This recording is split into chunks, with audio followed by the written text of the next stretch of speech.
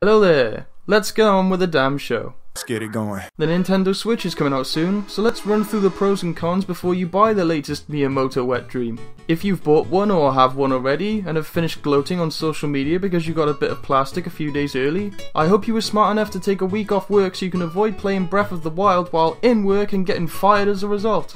The unemployment rate always seems to rise when Nintendo shell out a new console, so you can play games when you're out pretending to walk your dog or randomly dropping in on roof parties, but for how long? Is it even powerful enough to run big titles on the go? I'm gonna say that if it's only got an expected 2 to 3 hour portable lifespan, you're probably gonna be paying out your arsehole to keep it alive, whether that's by charging the thing all the time or buying add-ons that improves its functionality. Plus, this looks stupid. Who's gonna crowd around a 6-inch screen to play basketball when you're already playing basketball?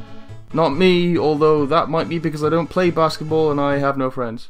I'm never convinced when big companies cater to mobile gaming. This is supposed to be the console to rival the big boys. Nintendo have come out to say that they're not trying to compete with Sony and Microsoft, and I believe them, but that's like saying you're not going to aggravate a lion when you're trying to take its cubs away.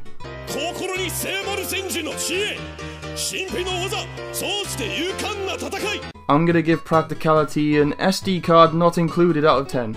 But all is not lost. Breath of the Wild should tie you over and make you forget about those niggly problems, but what else is there?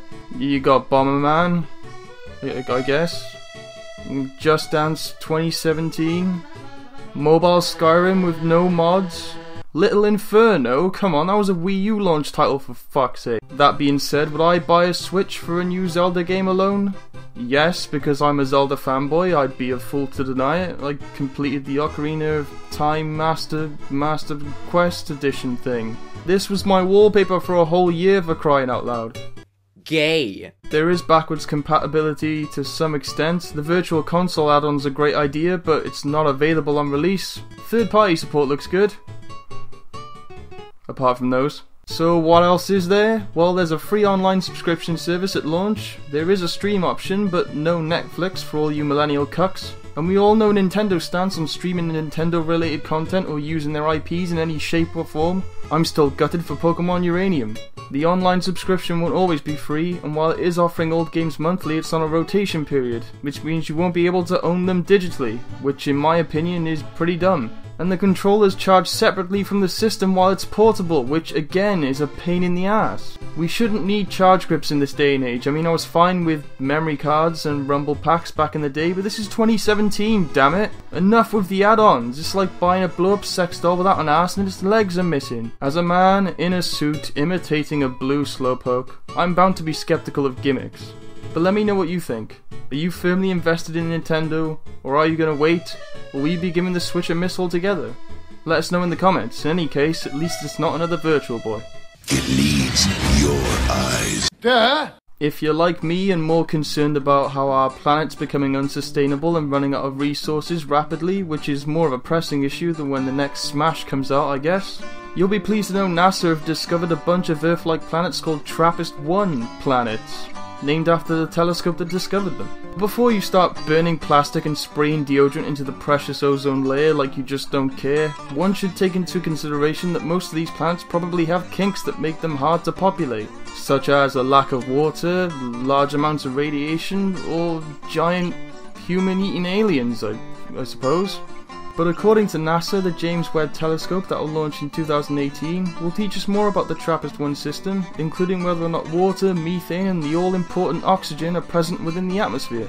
It's a very cool discovery. I mean, NASA may be discovering new planets all the time, but these ones might actually be habitable, which means my great-great-great-great-great-grandkids could be eating space cows in the future. A lot of people on Twitter have come up with names for the 7 new planets using the hashtag 7names for 7 new planets, because NASA's names for them, as you probably guessed, are boring as fuck. Speaking of space, if you haven't seen the prologue trailer or the official trailer for Alien Covenant, you should, because unlike Prometheus, this Ridley Scott attempt at a classic looks good. Or at least mildly better. Then there's the gameplay trailer for Mass Effect Andromeda. Looks like it ain't just rooms full of boxes and barriers for cover-based shooting anymore, which is a definite plus. And of course, the final trailer for the new Power Rangers movie came out this week, and from what I've seen, I think the movie itself is gonna be a big pile of shit. I sincerely hope not, but it looks like a generic Transformers ripoff, which is the route I knew they were gonna take, in all honesty. The 2015 short film would have been a much better concept, but hey, that's not gonna sell action figures now, is it? If you want to check out everything I just mentioned for yourself, links are in the description below. Duh. Ain't that a shame? My tears feel like rain. Shame. Shame on you, Kweblekop, for your channel and all your videos. And we should start that one again. Shame on you, Kweblekop, for that ridiculous intro to that video talking about the death of your father. I have something to talk about. Unfortunately, I just got the call that my dad has now passed away.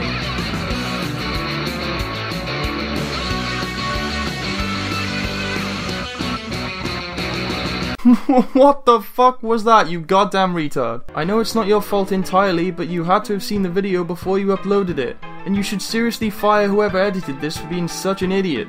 My dad's dead, let's go get a McDonald's, look at my girlfriend's tits. Kweblekop, you're a piece of shit. Who else has been a cunt recently? Oh yeah, J.K Rowling, shame on you. Stop virtue signaling all over social media. No one gives a fuck about what you have to say unless it's Harry Potter related. You're the one who likes dressing up like a Nazi, so pack it in, you filthy bitch. Right, yeah, now that that's out the way, the good stuff. Yeah, man, that's the good stuff.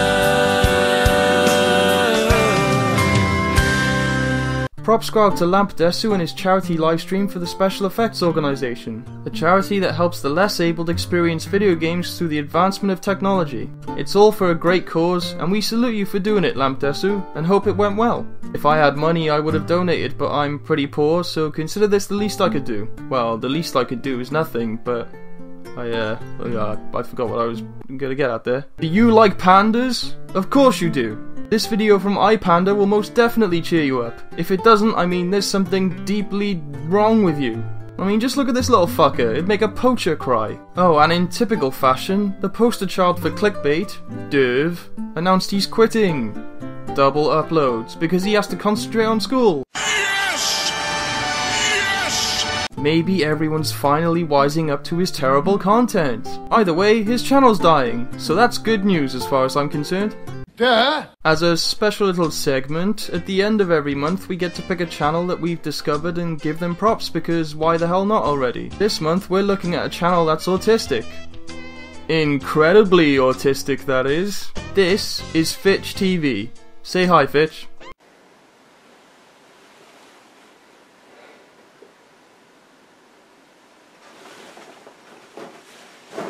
So why don't you tell us a little bit about yourself, Fitch? Oh, I love Allah.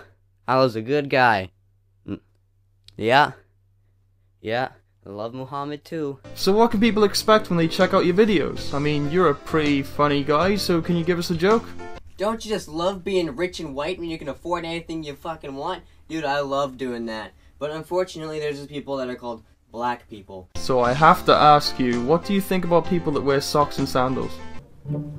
What the fuck is this shit? I couldn't agree more.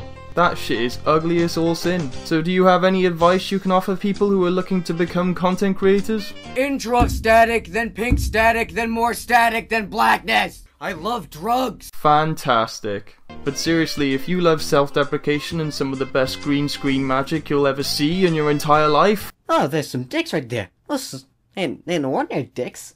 There's some 60 frames per second dicks. Go check out Fitch TV and subscribe to the little bastard. I will, give you the suck. If you feel like committing suicide afterwards, just watch the panda video again. That's all for today. There's gonna be new videos every Wednesday, Friday and Sunday to keep you up to date with whatever it is I feel like talking about. Don't forget to like, subscribe, share and comment. I mean, you can say anything you like and I'll probably respond because I have no life.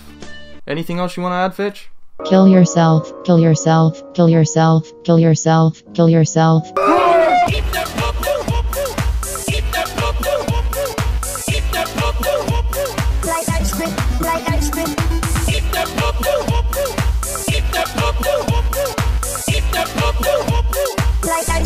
Like ice cream.